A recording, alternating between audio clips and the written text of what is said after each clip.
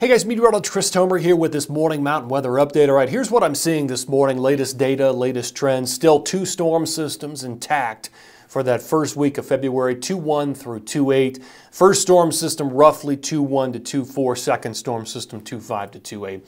And they're both going to have a little bit of atmospheric river contribution. The first one could have a moderate intensity surge, and then it turns into potentially a Panhandle Hooker type storm system for Colorado. That's still a possibility. I'll show you what that looks like this morning. And then storm number 2 could have a weak to moderate atmospheric river surge with it. So not quite as much, but still a pretty significant surge of moisture. And then that turns into interior snow for a lot of the Rockies. A couple of bullseyes standing out. One, the Sierra, obviously. You've got two different pushes of atmospheric river moisture, but also southern Colorado showing up like it could be a rather sizable bullseye. So we'll look at all that in the forecast. I want to take you to this though. So this is the latest forecast for integrated vapor transport. In other words, we're trying to look for extra moisture in the atmosphere, atmospheric river type components. And this is one of them, IVT. You can see the first spike on this. That comes late 31 into 2-1 in the Sierra. This is for that central to northern California coastline. So that's coming in. And the second push with that second storm system around the 4th into the 5th. So that fits the timeline. Two different storm systems, first week of February, two different pushes of atmospheric river moisture. All right, let me take you over to water vapor satellite imagery this morning and just kind of show you what everything looks like. So here's the lay of the land. And we still have this moist flow being directed up into the Pacific Northwest and also BC. Very high snow levels. It's just warm across the west right now with freezing levels that are just running crazy high right now. So the first storm system, you can see it. This big trough of low pressure back here, and there's another area of low pressure behind that. Both storms become part of that first week of February pattern with this jet streak and this powerful subtropical jet. It grabs both, and then eventually they move into California. The first storm will break loose, move into the interior, and then potentially develop into that area of low pressure in southeast Colorado or near Albuquerque or the panhandles of Texas and Oklahoma and enhance the snowfall over the top of parts of Colorado, although the storm not looking quite as strong today as it did yesterday. Second storm, which is right here, that will come in behind it a little further to the south, 2-5 to 2-8, and make its way through the interior. All right, here's the forecast radar and satellite. So that's a situation by this afternoon. All right, here we go. Here comes 31. Late 31 into 2-1. That initial atmospheric river surge with storm number 1 hits the Sierra. Very heavy snowfall. And then that storm breaks loose, begins to move into the interior. Here we are on 2-2 in the morning. You've got heavy snow through the Wasatch moving into Colorado, in particular western and southwest parts of Colorado. You've got heavy snow in parts of Idaho. 2-2 in the afternoon. All right, here's the key time period. So this is 2-3 in the morning. By this point, we're seeing potentially an area of low pressure spin up. Like I said, southeast Colorado, panhandles of Texas, Oklahoma. That's why I tend to call it a panhandle hooker. It will then hook.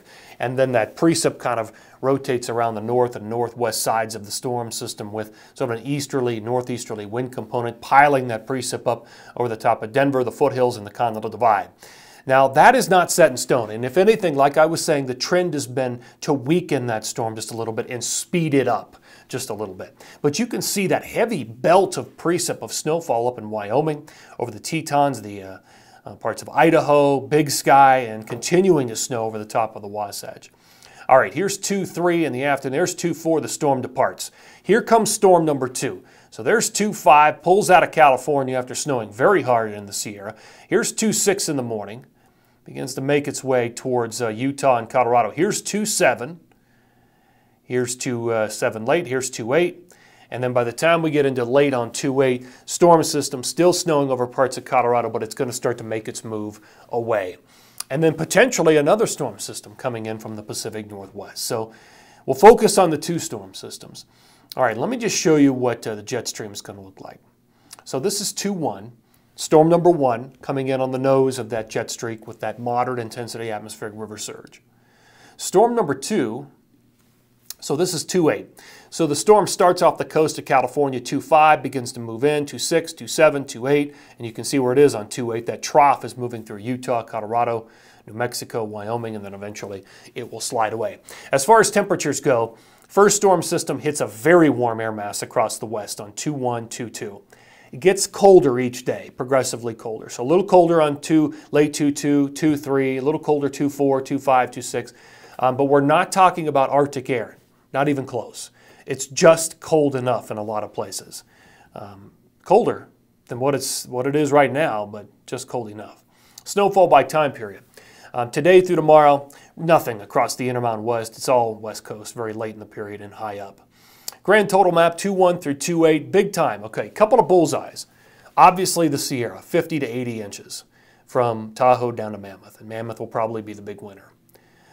In Colorado, look at southwest Colorado, bullseye over Wolf Creek, Silverton, Purgatory, Telluride, big time snow with that wind direction. Really just cranking out that orographic snowfall in those areas. So those are the two big changes. Otherwise, you're still looking at 1 to 2 feet for grand totals across the rest of Colorado, across the Tetons, across the Wasatch, across Bryan Head, across Snowbowl, Arizona, across the Idaho, across parts of about a foot over parts of, well, up to a foot in Montana. So it's still very significant. Anywhere you see purple, over purple, that's a foot or more. All right, let's do it by time period. So 2-1 through 2-4, here's storm number 1. Lots of accumulation, Tahoe down to Mammoth, and about a foot in Colorado, about a foot in the Tetons, about a foot in the Wasatch. Time period number 2, storm number 2, 2-5 through 2-8.